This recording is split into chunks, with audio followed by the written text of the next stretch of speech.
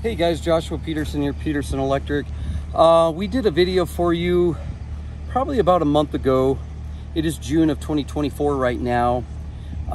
This is a video where 2 months ago, 6 weeks ago, one of the legs failed on the property. If you're out in Berthoud, Colorado, Milliken, you might be United Power, but out here by Campion and Berthoud, Loveland, REA is the power provider. Their power was at the end of that pole, way down there with that orange flag. The septic system is over here, and then power was done down this driveway on that building over there a couple decades ago. This trenched all the way up. We tried 3 times to try to find that power underground, but we feel that it's gotten nicked a few different spots. Listen, if you want people to trace it, there's a chance it may not work. It's more 51%. You might just want to redo it than 49% trying to fix it. But we tried, it didn't work. So here's the reason why we were trying so hard. This is a metal steel deck, and the customer took out the wood.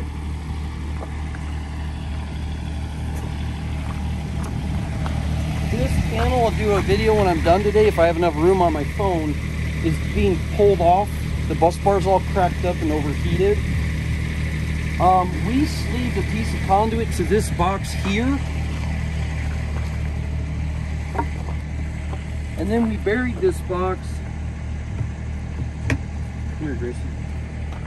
And that way, it's not that they're going to be able to re-pull that real easily, but we know where it is that feeds.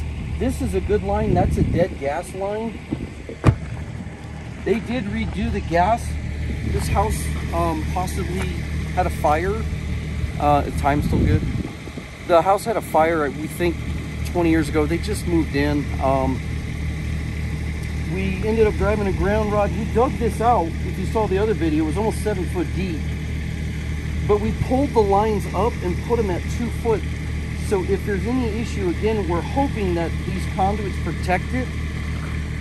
But we put that box because that feeds that power that's okay going down there. And the new line with a 2-inch and a 4-aught goes all the way out here.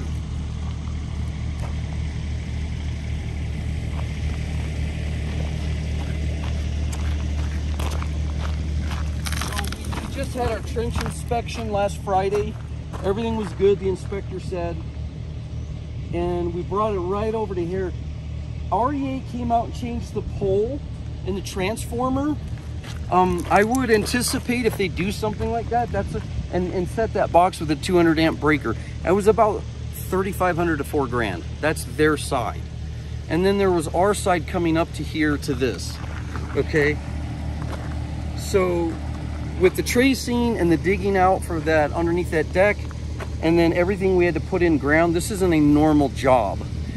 Yeah, they were pushing with REA and us around 16. So just to keep you guys in mind, it was safer for us to retrench that way. There was a water line and utilities, but we were very safe and we didn't hit anything. We got our locates. But if you look at the property in general, this house had 200 amps. Probably live on 125 if you ask me. But we're refeeding that down there at a 125, and then this up here is a 200.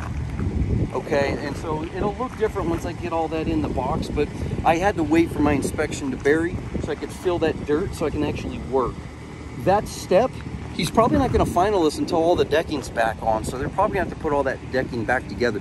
So guys, keep in mind, if you're putting a deck or a shed or anything over the power utilities or any of your utilities, that's not wise. Look at what we're dealing with, because this guy, I don't know, back in the early 90s welded all this. It's amazing.